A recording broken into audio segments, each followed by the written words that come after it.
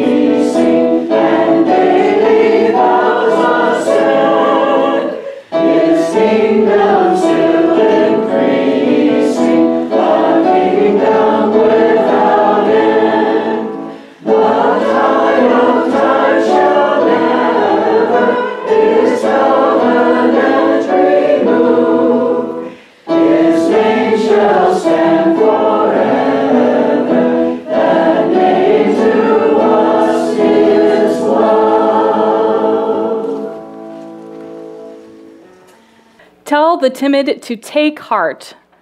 The Lord our God will come. Let us pray. Holy One, during this season of waiting and preparing, we ask for you to be with us. It's uncomfortable to be in this between realities of what we hope for and what we have now. So strengthen our hearts this day and soften us for our worship this morning. Amen. And you may be seated. So one of the things we are doing, sorry, my hair keeps on getting in the way of my mics. Can everyone hear me okay right now? Yes. Okay, great. Last week we had some fun with the mic, so I just wanted to double check. We are waiting for so much in our world and in our lives, our own personal lives, and so we're going to take this time to sing our Taizé song that was introduced last week. We're adding more song. We have Stephen on the guitar here who is a new face to our community. So take a moment to just reflect on what you are waiting for specifically in the church. In the Methodist church right now, we have a new bishop, which is very exciting.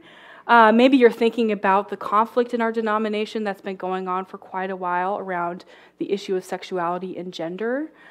Maybe it's something else. Maybe you have something that's yearning to be spoken for this church specifically, our small and mighty church here. So once you have that thing in your heart that is ready to be written, you can write on one of these doves here and put it on the Christmas tree. So if you're having trouble getting up to the tree and you would like me to bring you a little dove to where you're seated, just give me a wave and I will be off to the side and be ready to do that for you. So what are we waiting for in the church?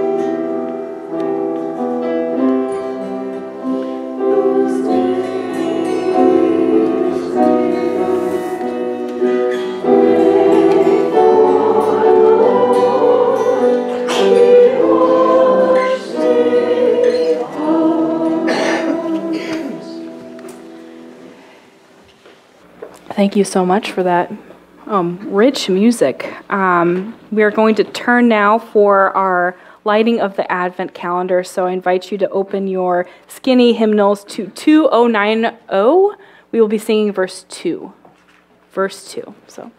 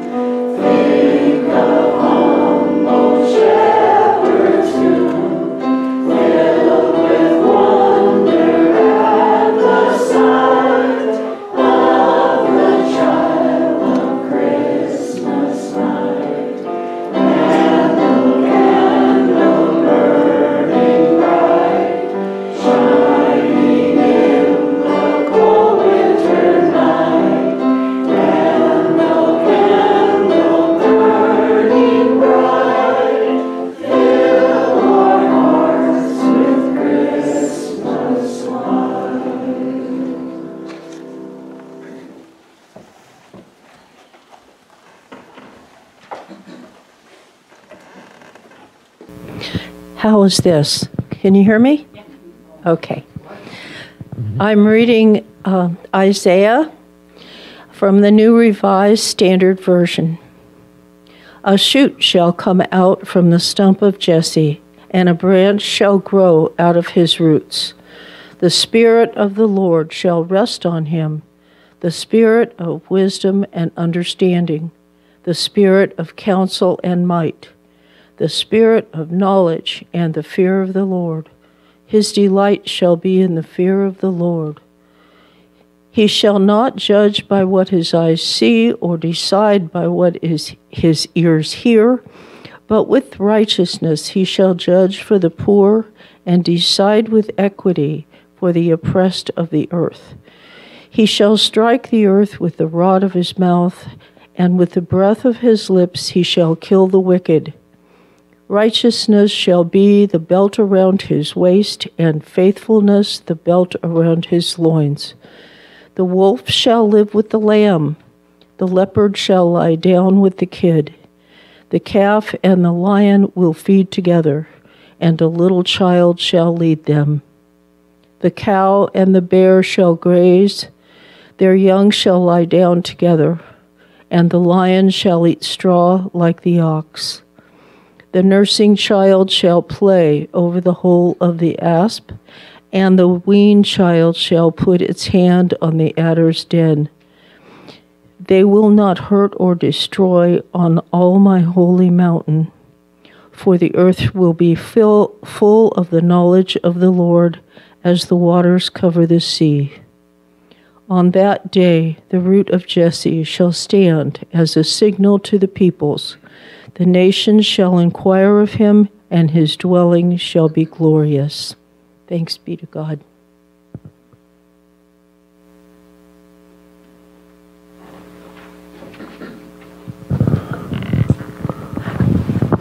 I invite you to stand and sing our response to this reading, O come, Emmanuel, verse 2.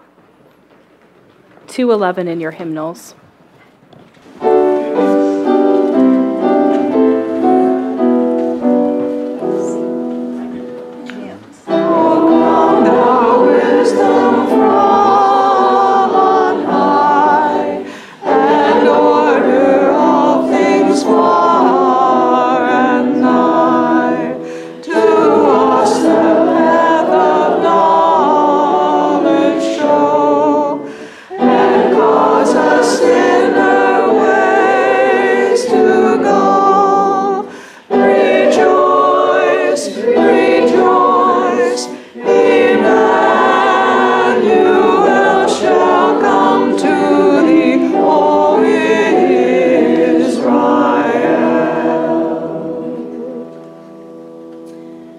O wisdom, who came forth from the mouth of the Most High, reaching from end to end, and ordering all things mightily and sweetly, come and teach us the way of prudence.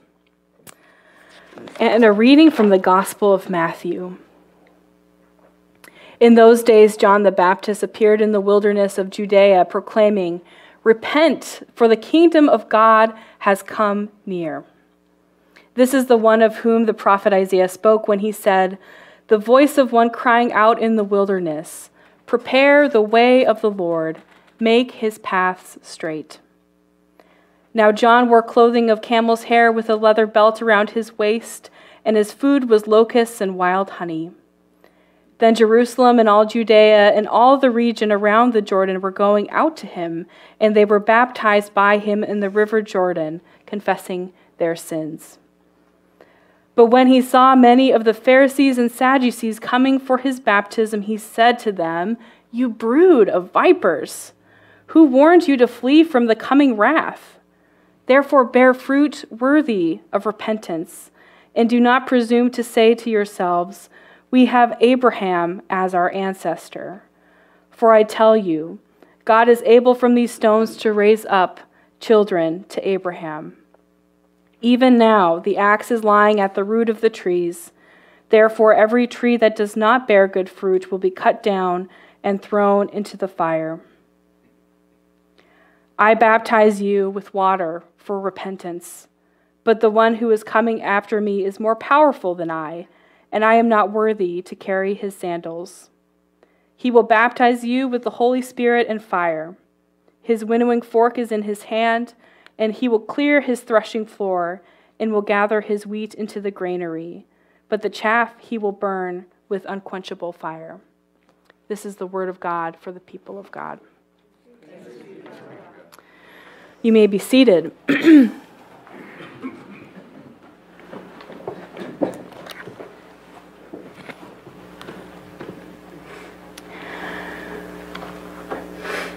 Does the church matter? If the answer is yes, then why? What is the purpose of the church? What does it do in the world? What function does it serve?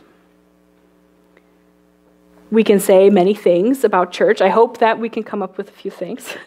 It's about fellowship, right? It's about the relationships that we're forming here. It's about these songs that revive the spirit. It's about partaking in the body and blood of Christ in communion, in the bread and wine.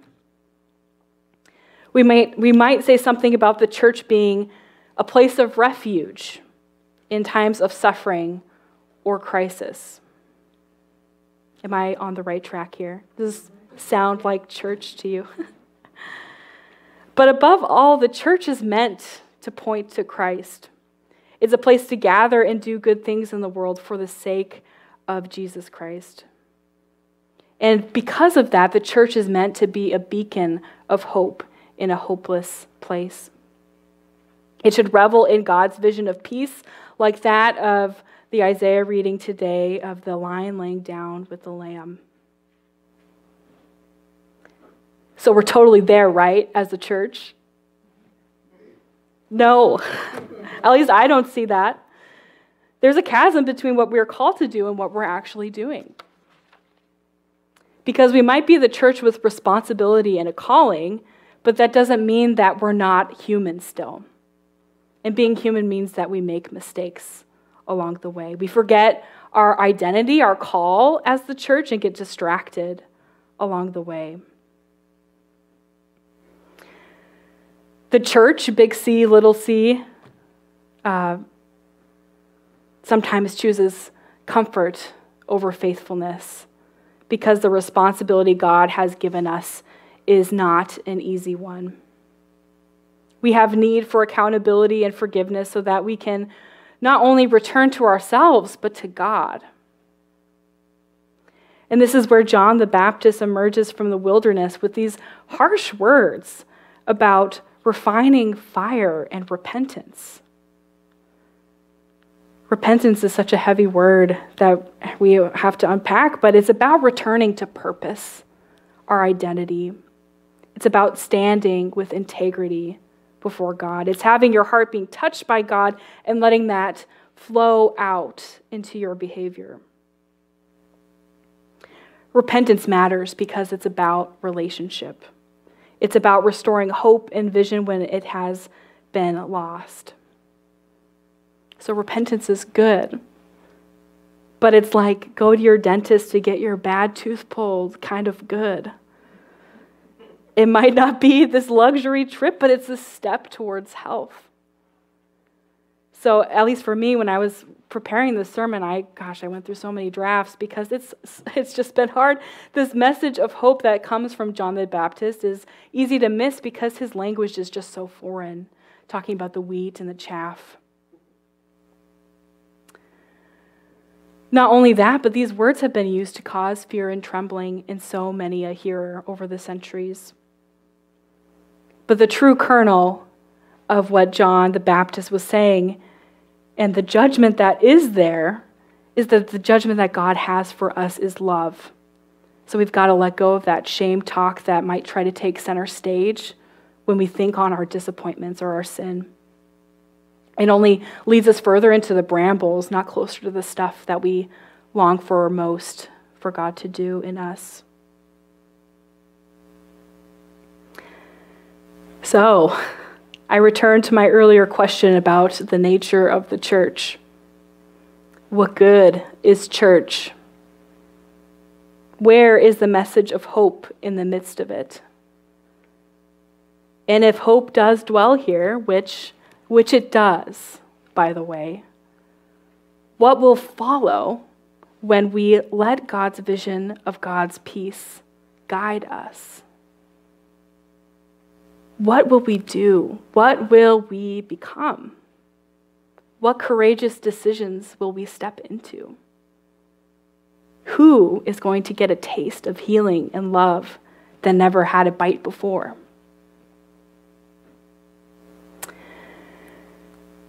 So let us come together and imagine what God is forming us to be, shaping us to be, empowering us to be. The church matters because God is doing something with it. Let's find out what that is together. Amen.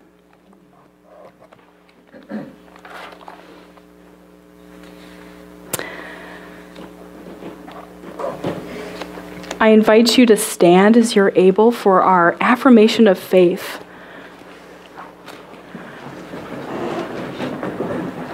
Part of the practice of repentance is trusting that God is faithful and God is true to who God says he is. And so we say these words in faith, knowing that God empowers us. Where the Spirit of the Lord is, there is the one true church, apostolic and universal, whose holy faith let us now declare. We believe in God the Father, infinitely wisdom, power, and love, whose mercy is over all his works, and whose will is ever directed to his children's good. We believe in Jesus Christ, Son of God and Son of Man, the gift of the Father's unfailing grace, the ground of our hope, and the promise of our deliverance from sin and death. We believe in the Holy Spirit as the divine presence in our lives, whereby we are kept in perpetual remembrance of the truth of Christ, and find strength and help in times of need. We believe that this faith should manifest itself in the service of love, as set forth in the example of our blessed Lord, to the end that the kingdom of God may come upon the earth. Amen. I invite you to be seated, and the choir, I'd love for you to come up and sing your piece.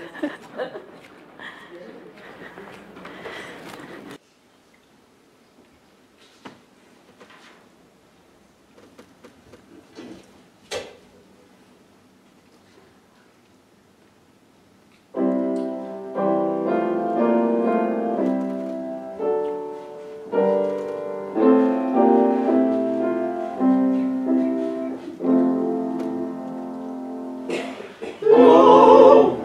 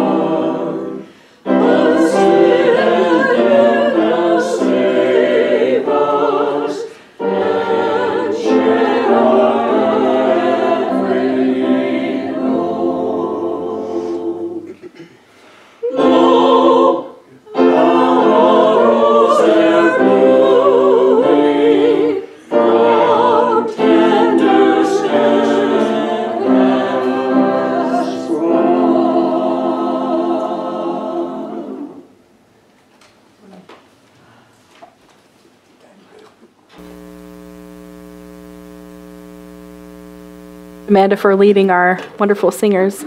Let's turn now to prayer. For what or for whom shall we pray? God, hear our prayers this Sunday morning. Attend to the sick, soothe the suffering of this world, and empower us to be your beacons of hope in this world. In your name we pray. Amen.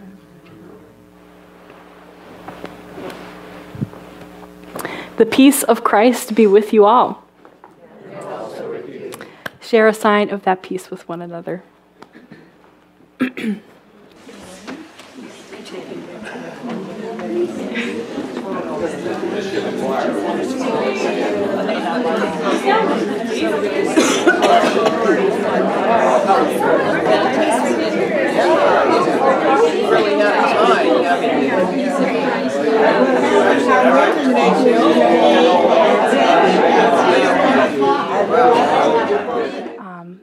So come, the table is set. And Amanda is going to be singing a song for us, Oh, I Wonder as I Wander. So enjoy.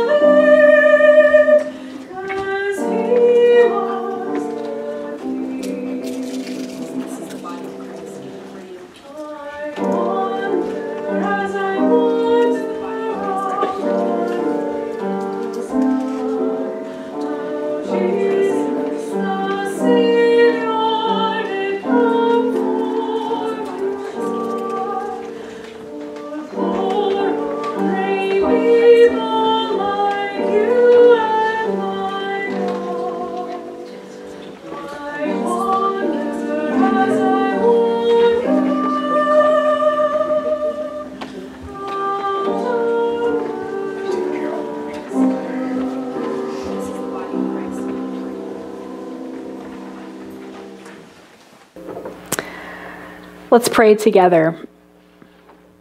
For the nourishment of spirit, mind, and body, for hope that we begin to see, and for comfort from the Prince of Peace, we share our gratitude, gracious God. Encourage us in these shortened days. Through the long nights of the season, we look to you to carry us until dawn arrives again. Amen.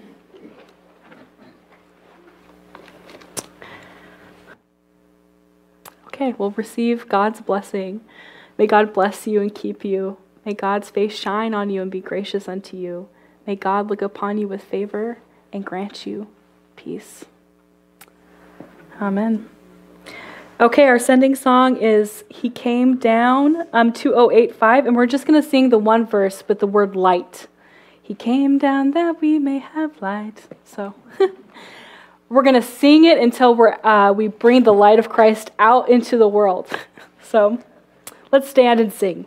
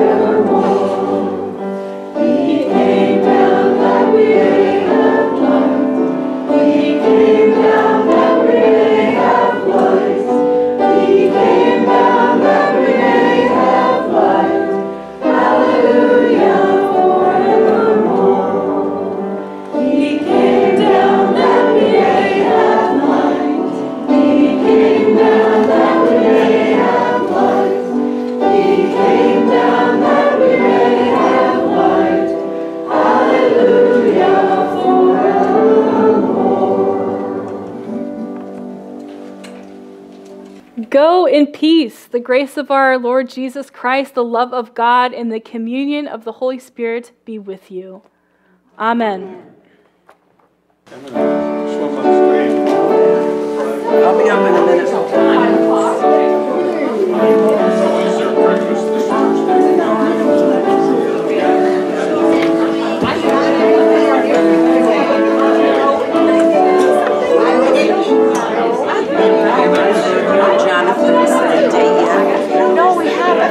Eloped yet.